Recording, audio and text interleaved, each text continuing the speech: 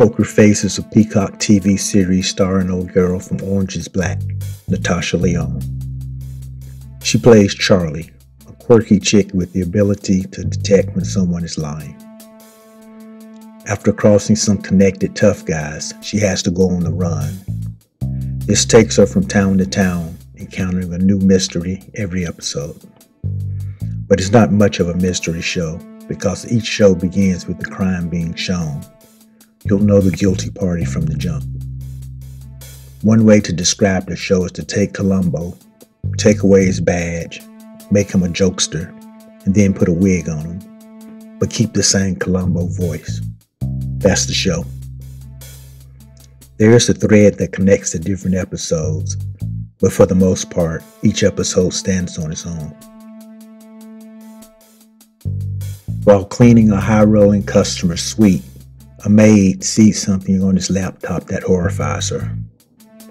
She takes the information to her bosses, the hotel manager Mr. Frost Jr. and his right-hand man Cliff. They tell her that they're going to handle it. By handle it, they mean handle her. It's a lot easier for them to replace a maid than it is to replace a VIP whale.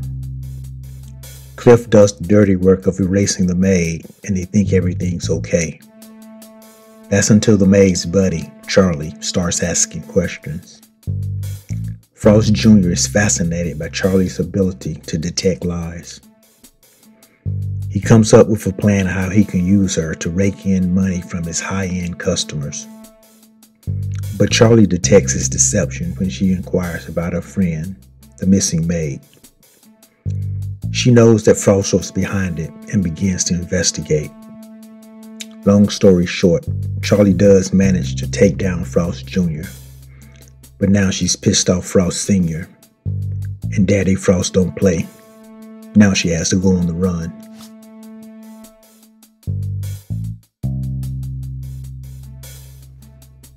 Jed, a slow-witted junior mechanic, dreams of winning the desire of the cashier across the street and exploring what awaits outside of his boring town.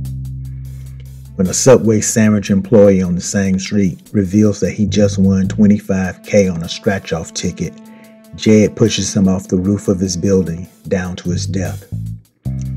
Jed has the body in an 18-wheeler and then watches from afar as the truck driver, Marge, discovers the body. As she's trying to ditch the body, Jed calls the police on her, successfully removing any heat off of himself. Flashback the prior day, we see Charlie arrive in town having car trouble. After dropping off the car at Jed's repair shop, she meets Marge, the truck driver. The two have a meeting of the minds. Like Charlie, Marge wants to stay off of the grid for her own reasons. When Charlie finds out the next morning that Marge was arrested for the murder, she starts asking questions. She gets strange vibes from Jed and begins digging for the truth.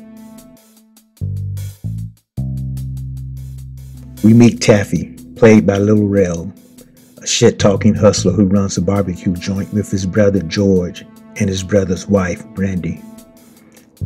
After George has a change of heart about being part of the business, Taffy plots with the wife, Brandy, to 86-old George. Rewind to the previous day, and we find out that Charlie was doing temporary work at their place.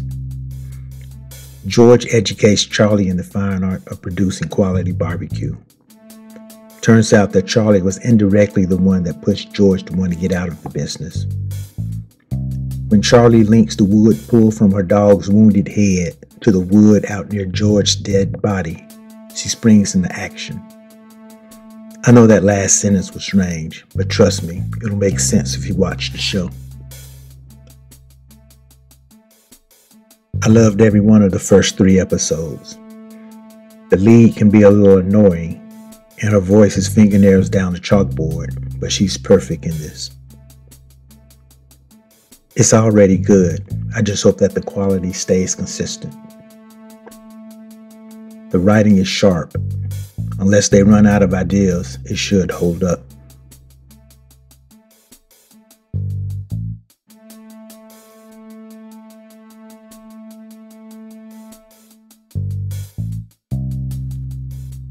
It's firmly in the center, doesn't try to cater in either direction. Episode 3 has good representation.